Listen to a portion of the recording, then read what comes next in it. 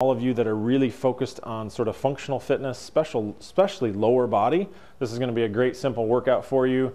Only takes about 3 minutes. Really doesn't take much equipment. A step or some sort of platform is really all you need.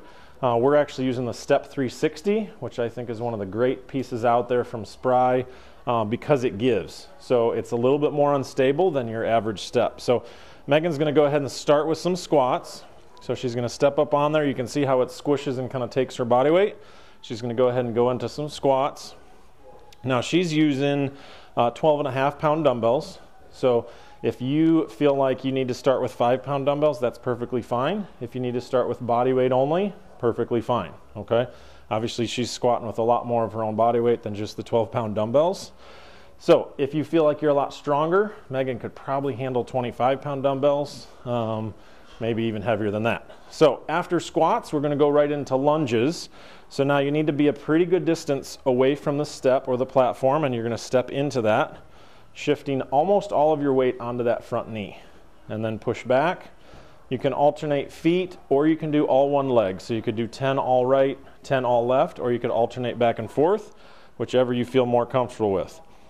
Now Megan's holding the dumbbells at her side. If you wanted more of a challenge, you could hold them up higher.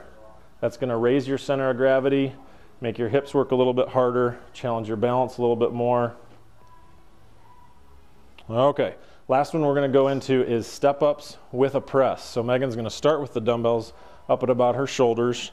She's going to actually step up and press overhead. Perfect. Notice how much the Step 360 moves as she does that.